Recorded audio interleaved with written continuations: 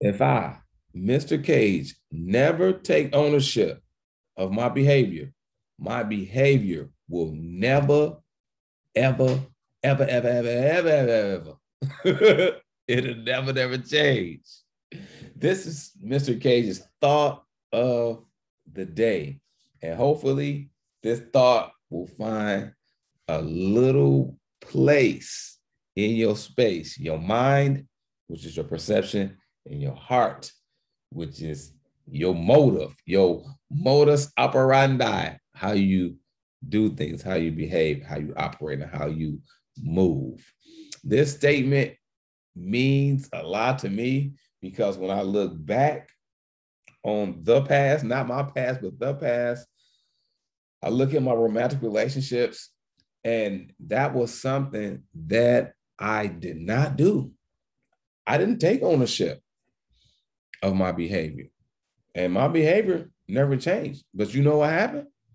I was then involved in relationship after relationship after relationship. And when we involved in dysfunctional relationships and several relationships, they are called situationships. They're no longer called relationships because the situation ship only lasts for a moment because it's dependent on the dysfunction of the party or the parties involved. It's a temporal piece. So why did I not take responsibility or take ownership over my behavior? Because my upbringing, my environment, me seeing myself still as an only child, I didn't have to take ownership over my behavior because I didn't have people around me on a daily basis to have conflict with, to apologize to. It was difficult. And that mentality, that mindset transitioned over into my relationships and my romantic relationships and my personal relationship with relatives, peers, and my professional relationships. It was never them, or it was never me. I'm sorry. It was never me. It was always them. So now when I see myself involved in a scenario where I made a mistake, I can take ownership of my behavior and understanding that behavior is not reflective of who I am, it's reflective of who I was.